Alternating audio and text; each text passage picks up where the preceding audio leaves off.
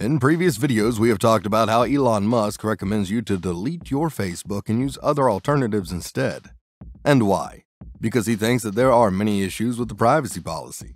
Now, we will continue this topic and talk about the stunning opinion of Jeff Bezos, who said that if you have a mobile phone, maybe someone is listening to you. In the modern age of technology, the virtual landscape of communication has changed immensely. The vast majority of Americans, about 97%, own a cell phone, and 85% of those cell phone users are using smartphones. As the technology behind these cellular devices continues to evolve, their capabilities continue to grow and advance as well. As consumers, it is increasingly important to know what privacy issues we may begin to face. With the rise of smartphone usage, we've also seen a rise in curiosity over how companies and vendors utilize data collected from our cell phones. When browsing the internet, we are often asked to accept or deny cookies, which are strings of text data that connect our phones or computers to the wider web. These bits of data can be utilized to provide targeted ads based on our internet search history. As smartphones and artificial intelligence technology continues to evolve, many tech gurus and industry leaders have come out warning consumers to rethink the privacy settings on their phones. One such individual is former Amazon CEO Jeff Bezos. The Amazon founder has often fielded privacy questions, particularly in relation to the Amazon Alexa technology and most notably the Echo Bluetooth speaker. The Echo is one in a series of Amazon speakers that incorporates voice-activated technology. Much like Apple's Siri, Alexa is Amazon's artificial intelligence assistant. It is geared towards elevating consumer experiences by providing services such as radio, weather information, and internet searching, amongst other things. According to Bezos, the accessibility of the speakers, the fact that they are always in place, don't need to be charged or removed from pockets, creates less friction between the consumer and the task that needs to be done. And while the technology of such AI assistants is impressive, their usage has also raised concerns about consumer privacy. Over the past few years, more research and information has come to light about the listening capabilities of both Amazon speakers as well as our cell phones. At a Vanity Fair summit, Jeff Bezos brought up the issue of privacy as it relates to both the Amazon Echo and the common smartphone.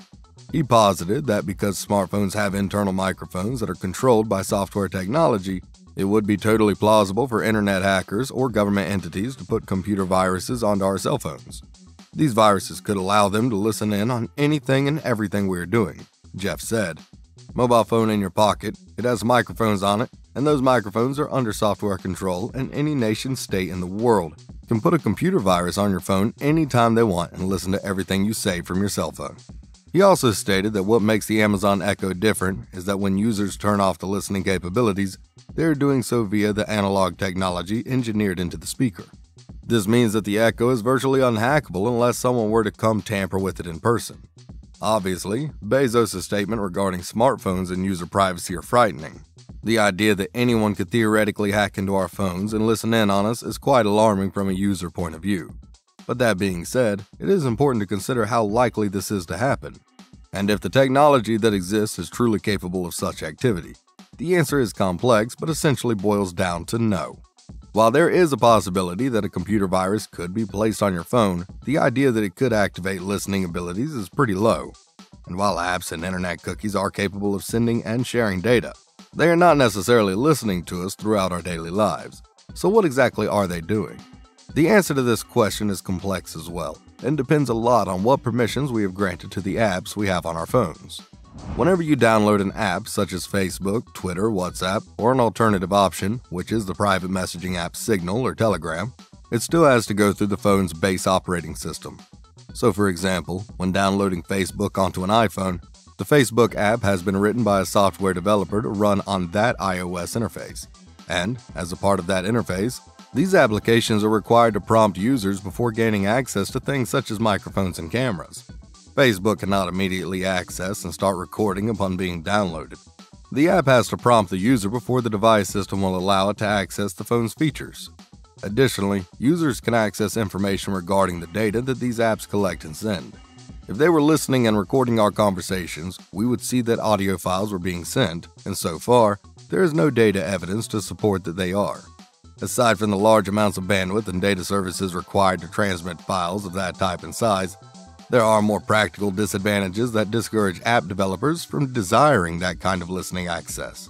For one, human language is inherently codified, Speech patterns vary so widely from person to person that it is nearly impossible for today's technology to decode spoken information in a way that would make it useful to advertisers. There's just too much to unpack, and it would require too much time and energy. Add in the amount of power it would take to send these files, and it really isn't worthwhile. Data threads such as cookies are a much easier way for third-party sources to collect information and send targeted advertisements to us. As for hackers implementing listening viruses onto our phones, this is also pretty unlikely. Though there has been a rise in hackers embedding viruses into websites via links, these viruses primarily target saved information, such as credit card numbers, passwords, and the likes. The viruses have to be activated by a user clicking on the embedded link and operate similarly to how they would on a computer.